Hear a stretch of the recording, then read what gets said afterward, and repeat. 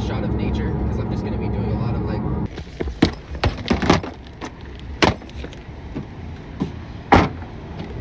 Real quick, before we go any farther, this is Future Casey here, coming back to you from tomorrow to tell you that I filmed this whole thing with my phone, like I do a lot of the times, but this time I tried plugging in an external microphone to make the sound a lot better, to make, you know, like, better video for you. Instead, all it did was make the sound a million times worse, so I apologize for that. Sound's not super great. It's not 100% terrible either. It's still usable, but it is what it is. So, yeah, that.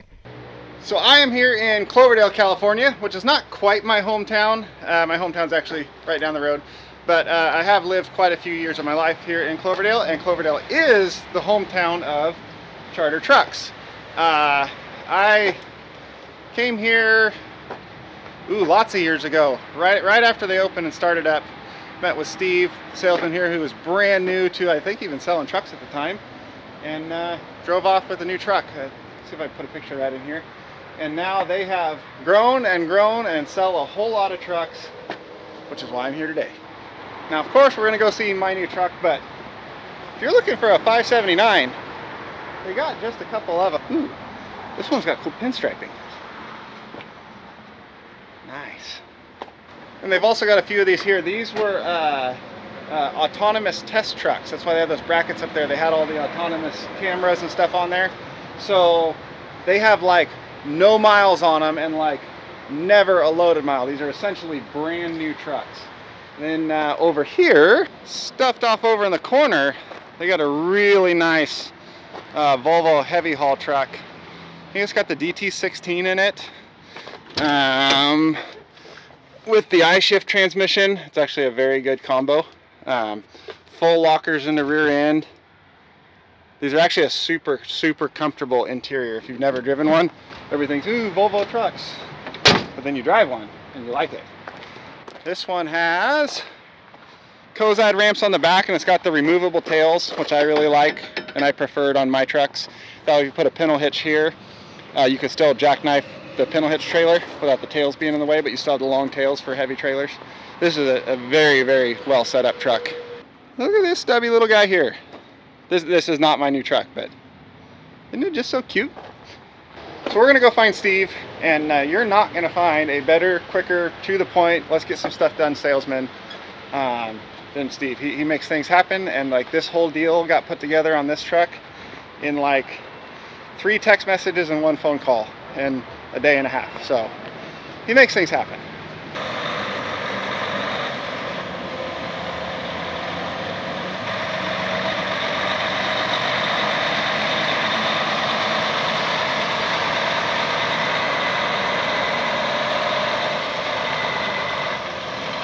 So we found Steve, and Steve found my truck.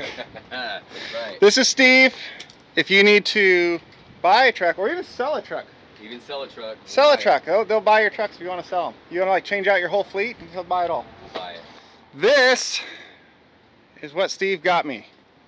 Long wheelbase, Western Star.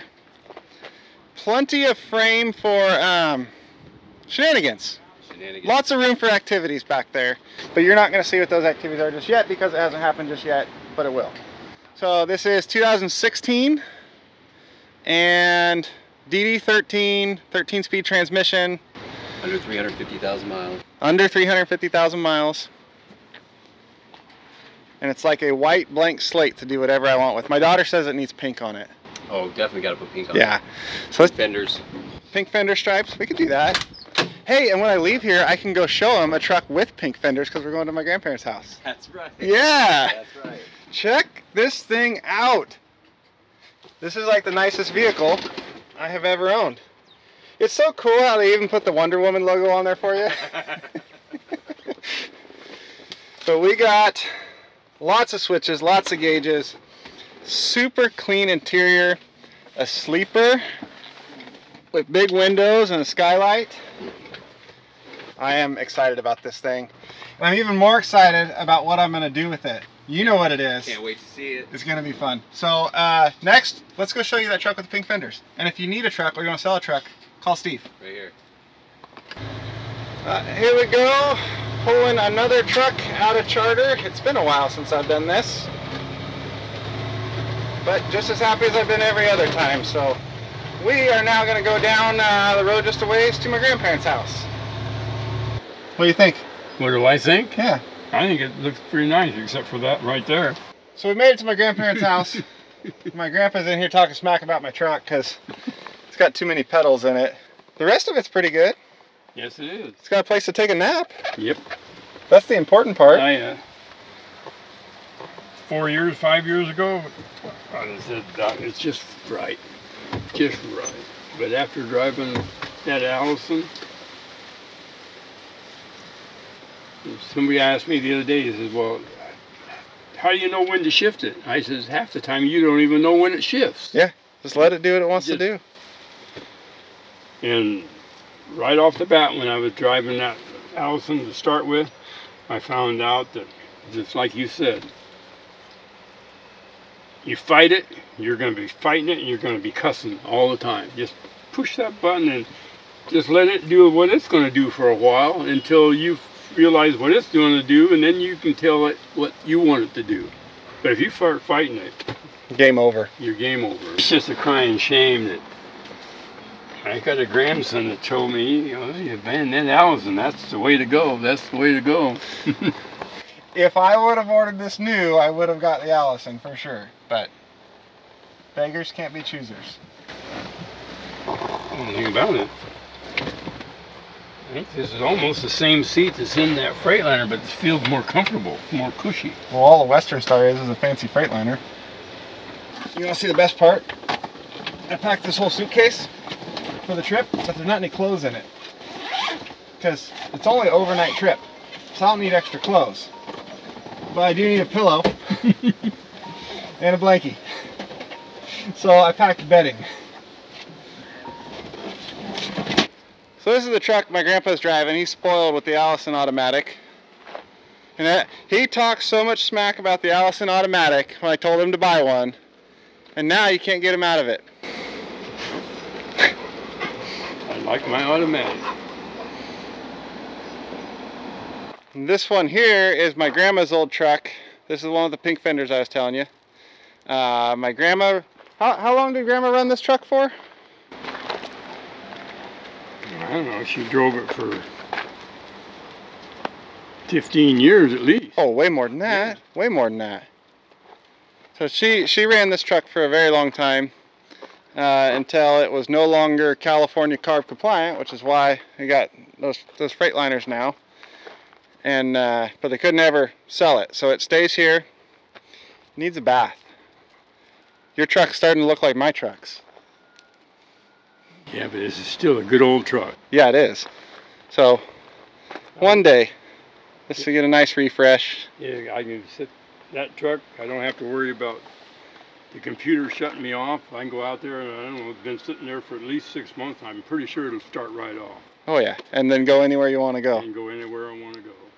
How many times did that truck save my business? When my trucks were down, I had to come borrow this one and go haul equipment with it? I don't know. I was looking at a video the other day of you driving Grandma's truck, and I'm looking, holy shit, Grandma didn't know it was out there.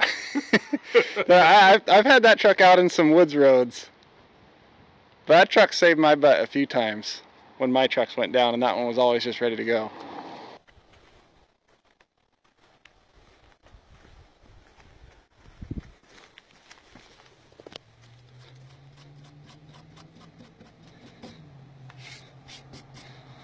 So yeah, even though that one can't run in California anymore, it still stays here just in case. Not like it can actually go anywhere, but it's too good of a truck to let go. There's another one right there that can't run California, but there's not a damn thing wrong with it. Yeah, this is another super cool truck. This truck, super long wheelbase, and runs great. The best thing ever about this one was in a junkyard ready to get scrapped and crushed. Yep. And then my grandpa found it, and you traded the guy for a wrecked truck because he wanted the engine out of the wrecked truck. Drug this one home, and then we messed with it here in the yard. Got it running, and then I ran over the dog poop bucket and smeared dog poop all over the driveway. And then we went and drove it up and down the road with only like half the tires on it, and then they got it all cleaned up and running. And it's still got the original 420 motor in it. What I'll do, I'll put here. Remember when we took these two to the truck show? Yep. We shined up both these two trucks and took them to a truck show.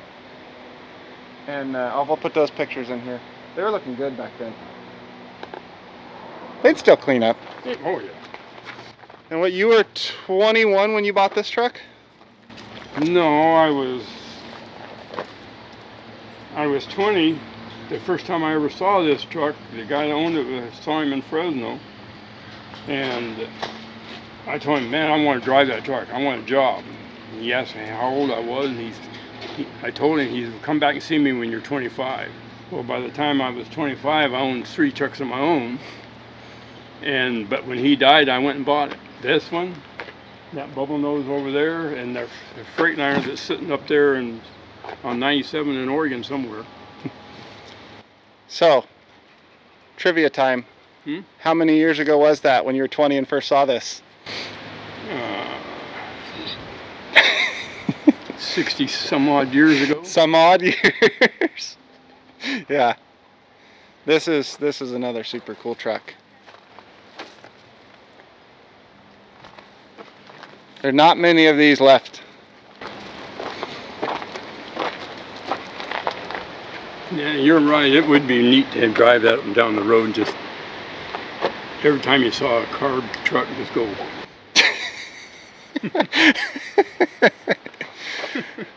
Well, let's stick it. You might do that. I wouldn't do that. No, you would never do something like that. So if you want a cab over of your own, this Freightliner here, this one is for sale. Out of all the things in this yard, this is the only thing that's for sale. It's actually cab-wise and body-wise in really good shape. You want to keep the drum though. It's got a 335 and a 13-speed in it. I'd like to keep that to put into a Peterbilt. Actually, what I really want to get rid of is just the cab and frame, fuel tanks, rear ends. So if you want a cab and frame and fuel tanks and rear ends, here you go. The Cooper trucks, your old arch nemesis and best friends all at the same time. Back in the lumber hauling days. Yeah, the Cooper,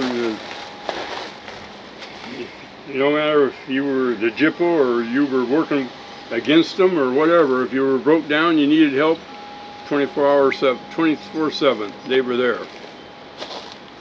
The door is open, I think. Oh yeah.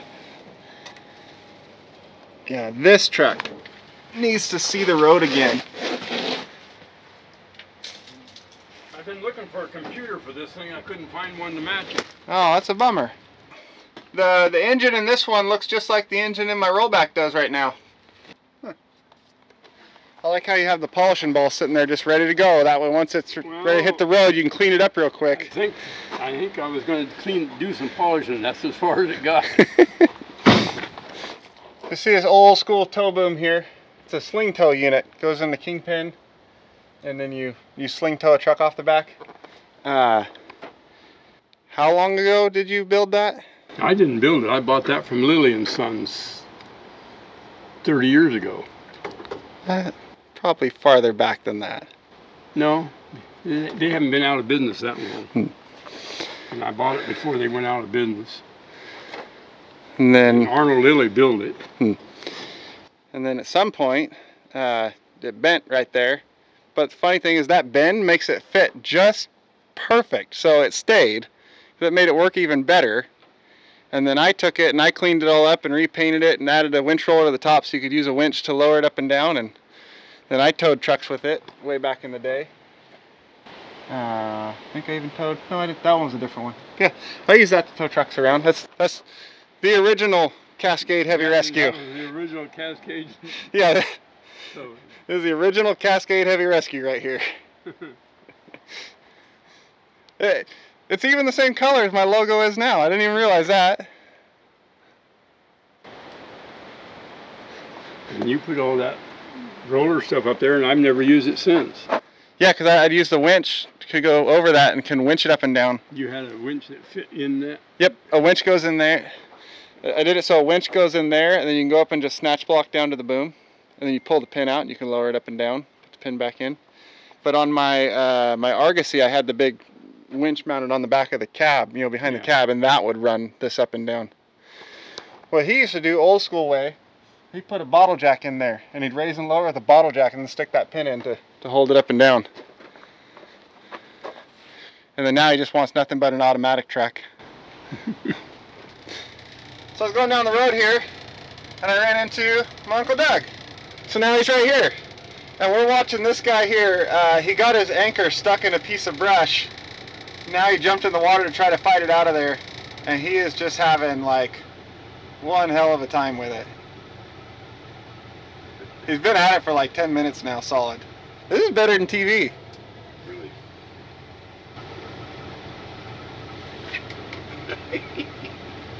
Dude, I would cut that rope and buy a new anchor long before I jumped in this water. He's having a word with it now, though.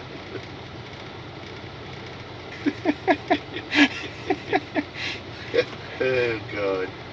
It never fails. When you take this route through Lake County, you will see something entertaining every freaking time. Oh, he's going to fall out. If he tips that boat over. That'd be funny. Okay, this guy gave up, walked off. There goes Uncle Doug. He's heading back into his truck there. And I am going to continue my trip north, back towards Oregon. Oh, that's terrible. Turn the Jake off before you try shifting. Oh yeah, that was way better. Rookie move. Alright, let's get rolling.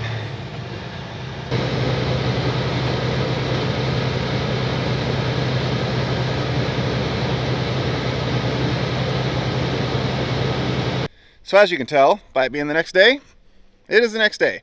Made it home late last night, and I didn't film any of the rest of the trip home because literally nothing happened on the whole rest of the trip home. Truck ran smooth and great as could be. Even green lighted right through all the scales, even though I don't have license plates or DOT numbers or even trip permits. Well, to be fair, I do have trip permits for Oregon to get it home. I just didn't get any of the California trip permits because California likes to play games sometimes, so I like to play games back. Have for many, many years. That's kind of an old little cat and mouse game that me and California play.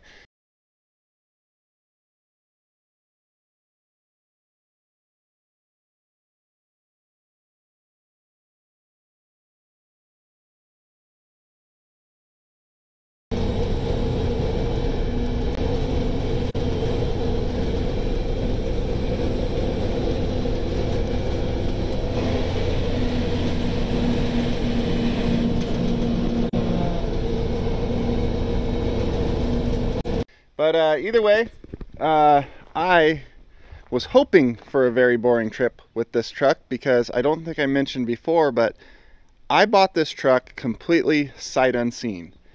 And I'm talking like bought, paid for, paper sign. I bought it long before I ever saw it. And luckily for me, when I got there, the truck Steve described to me is the exact truck that was sitting there. Nothing more, nothing less. He didn't hype it up. He didn't understate it. This is exactly what I was expecting to get, right down to every little tire and detail on it. I mean, he was as accurate as he could have possibly been on this. So I'm very happy about that. And it is, just like he said, I could hook a trailer to this thing right now and go to work. You know, despite the whole like no DOT numbers and license plates thing. But other than that, all I can think of that it needs, it's not even now, it's just before winter time, this axle of tires will need to be replaced. I mean, they're plenty good for now, but this one's got much newer tires on it. So before winter, replace those, maybe all 8. We'll see what it's looking like by then. But other than that, hook a trailer and go. I do have some much bigger plans for this truck. It's going to be full of lots of shenanigans. And you may notice there's no other big truck in my yard, just this one. And that is because my big rollback is still sitting in a shop waiting to get done. I know it's kind of confusing, like you saw me say it was broke down in a video like a couple, 2 weeks ago, whatever that was, and then you saw videos of it being used. And that's because the videos got a little bit out of order because I wanted to get that update video on Rodney out right away, so I posted it the very next day after it was filmed, and normally they take like a couple weeks to actually get posted. So that one jumped a line ahead of all the others where I said the rollback had broke down, but then there was a bunch of rollback videos after that. Either way, it's been a couple weeks since it actually broke down as of when I'm filming this, and allegedly it is now done and ready to go. Today is Saturday, so I'll go pick it up Monday morning and we'll see, hopefully. And then we'll have 2 trucks sitting here to do shenanigans with, and that means twice the fun. So next time you see me, hopefully I'll be in the rollback doing rollback things. Thanks for watching. Oh, and real quick before I go, you know, in the beginning I said I tried a new microphone plugged into my phone to, you know, make the sound better, improve the quality, and it made it terrible and all that now, and then now this whole part here, it sounds a whole lot better. That's because I'm just not using any microphones at all. I'm just letting it pick up whatever it picks up, and that's 100 times better. So the whole like improving the quality thing is out the window. I'm over it, done with it. Let's just make videos about fun stuff.